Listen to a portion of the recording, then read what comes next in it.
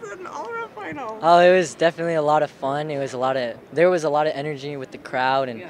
all the gymnasts here look amazing. This is definitely an experience to remember. Did you feel like I belong here, being with these people?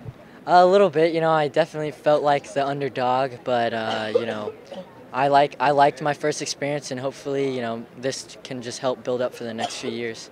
What did you learn from this? The biggest takeaway from tonight?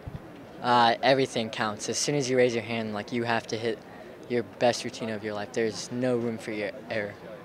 Do you think you're really known for your execution? Do you think at this point, like where you are, do you think you need more difficulty? Do you think you just need to be cleaner? What are your objectives in that area? I definitely need more difficulty, and then on some events I definitely need to, fix some things, like on rings, just for instance, my body positions, and everywhere, landings and high bar, my stooping. So definitely more difficulty, but also still focus on execution. Were there any heroes that you were so stoked to be able to compete with tonight?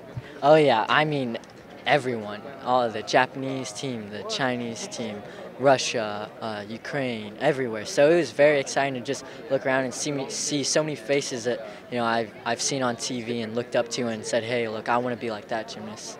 How does college gymnastics help you on this world stage? I mean, first of all, you have Mark, Steve, and Taki, the coaches at OU, and then I have my team always pushing me. So, it's always great to have a team that pushes you and coaches that push you, and they're really helpful, and they always, tell me what I need to fix and what I should focus on. So it's like collective work. Awesome. Congratulations. Thank you.